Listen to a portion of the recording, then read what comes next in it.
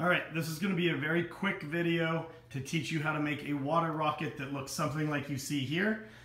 These are the rockets that we make out of two plastic bottles, and they go on top of rocket launchers that we already have and that we've already made. So if you're making this to come to our event, don't worry, you don't need the rocket launcher, we'll take care of that. One thing to note about the bottles that you're going to need, we're using 1/2 inch PVC. So what that means, don't get confused by this, but I want to make sure it's clear. When you say 1/2 inch PVC, that's referring basically to the inside hole of the PVC. As you can see, it's almost 1/2 inch wide. The size of the pipe itself is almost a full inch wide. Virtually every soda bottle that we found is about 1 inch wide, and that will fit over the post. Just be sure you're in this range. If for some reason you end up with a bottle that's too big or way too small, it's not going to fit on the launcher.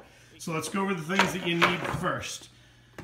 I'm going to do this in a couple phases. I'm going to show you that there's some basic ways to do this, and then there's more complicated things you can do to make them go further. At a bare minimum, you need at least two 2-liter bottles or 2 1-liter bottles. Now the reality is, this one bottle by itself, if you put it on the rocket launcher, it would launch. So I'm going to show you now how to take the basic bottles, how to build it into a rocket that ultimately will look something like this.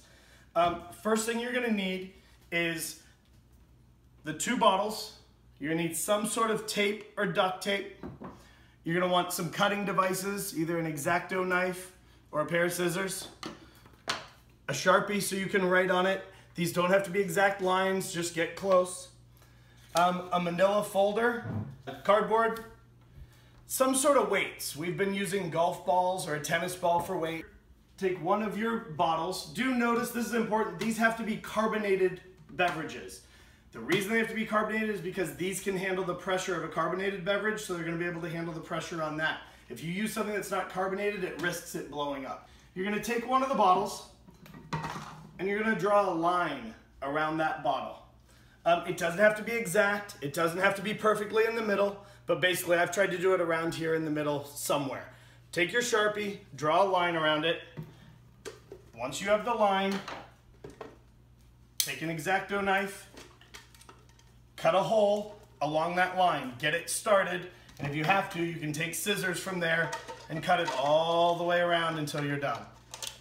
These don't have to be perfect, they don't have to be straight, it's not going to matter.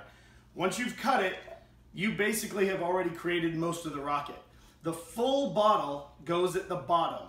This is the bottle that's going to hold half with water. This is the part that's going to be shooting the rocket up. This is really just acting as a nose cone. You're going to take it and jam it down on top.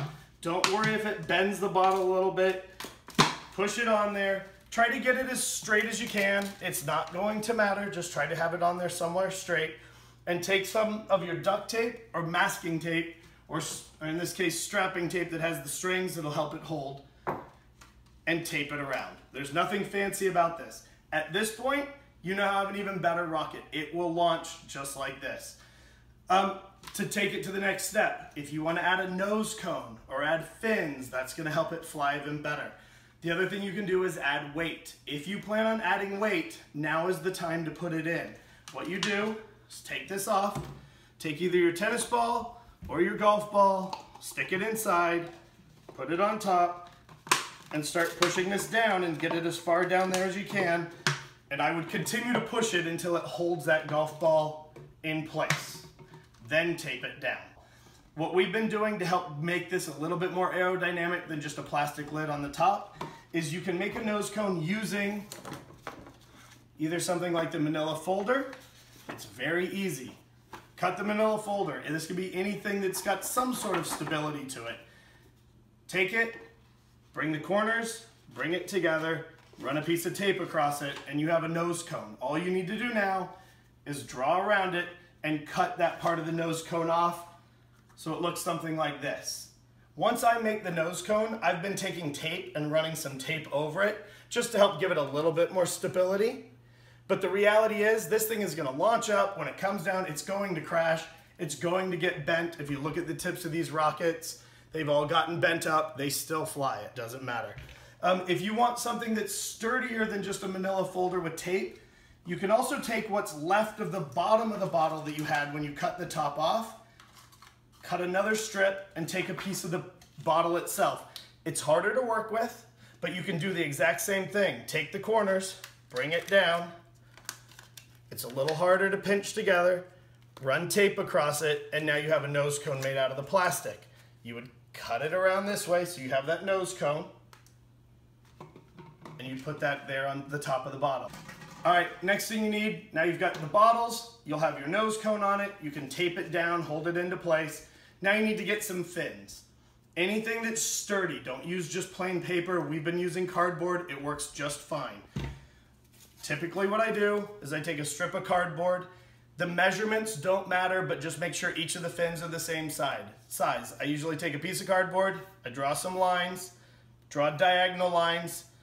Now you've got 2 fins. Cut those out, and you'll end up with fins that look like this.